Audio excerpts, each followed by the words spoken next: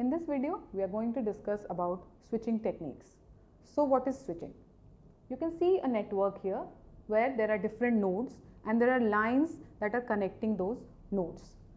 Now, when I want to send a message from say this computer or this node to this node, then there can be many paths that can be taken. One could be from here, here, here, I am going like this, or I can start from here and then I can go like this, or I can go straight away like this. Okay. So, selecting the correct path or the available path over the whole network is called switching. There are two types of switching techniques that are available. One is circuit switching and one is packet switching. We will discuss now what these two techniques are. First, let us start with circuit switching. What happens in circuit switching? A dedicated path is established between two nodes before any actual transmission of the data can take place. Now, here the key word is dedicated path has to set up. So, what happens that there is node 1 and there is node 2, those two needs to communicate. So, when node 1 needs to communicate with node 2, then what node 1 will do? Node 1 will send a call request message that node 2, are you available? Then I want to connect a connection with you. So, that message, that call request message will travel through the all the networks and then it will reach there. When it is okayed, then that acknowledgement will come back to node 1 and then finally that circuit will be established. So, that is circuit switching. That dedicated path is established before actual transmission of data can take place.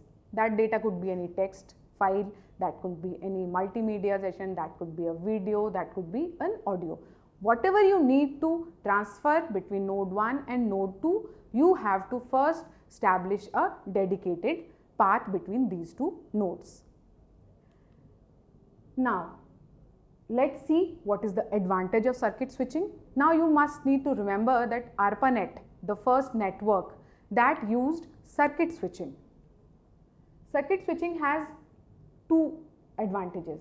The first thing is that once the path has been set, then there is no problem in communicating the data. It is not that half the data is transferred and then the connection will break.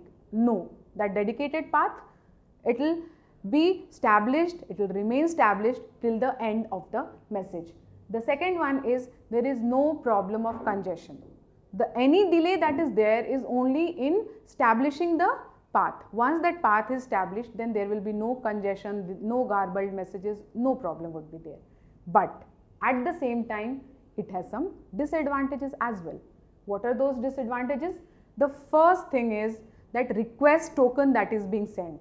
The request token takes long time in traveling then coming back. So, a long setup time is required for establishing that circuit.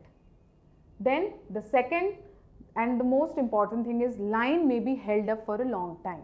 Okay, node 1 is communicating with node 2 and then it has established that path. If it is not releasing it, then that path cannot be used by any other message that is traveling. That is the major disadvantage of circuit network or circuit switching. This disadvantage was taken care of by the packet switching technique. What happens in packet switching?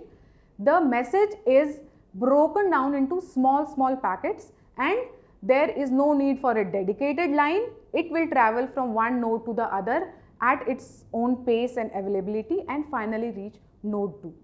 So, this is what packet switching works. Now, in this video, we have learned what are the switching techniques. Switching techniques are actually the way we communicate over the network. So, here we have discussed about the switching techniques.